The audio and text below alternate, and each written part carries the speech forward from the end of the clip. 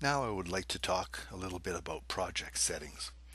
Notice that the project is in bold, and it's, even though it's the last one on the list, it's the one that needs to be dealt with at least once for every project. Okay, so I'm not going to get into everything, but you can have separate rules for uppers and bases, and you can pick your material set right here and change libraries if you wish.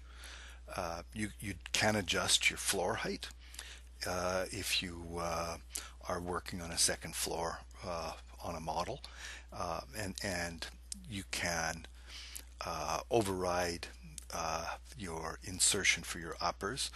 Uh, there are many kitchens now that have two different heights or more even for upper cabinets, and it's easy to manage it here. You can also renumber your batch edits if you want. Locks are important so that your templates don't change, and as you can see, there's all these little lock uh, symbols. So if I unlock the doors, now the doors change and they're no longer locked.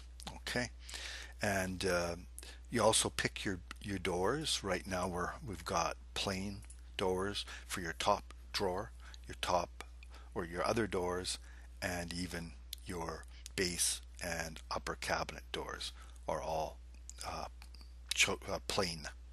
Okay, you set your handles, your standard handle locations, this sort of thing. Okay, set this first, and the reason being is some of you might say, well, no, why not just set it right here?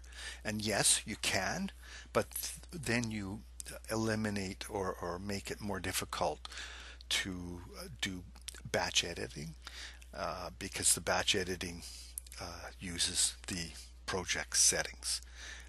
So we'll get into that shortly here, and we'll get into more details on if different. Okay, drop in your cabinet, and it's taken on the project values. Thank you very much. Bye now.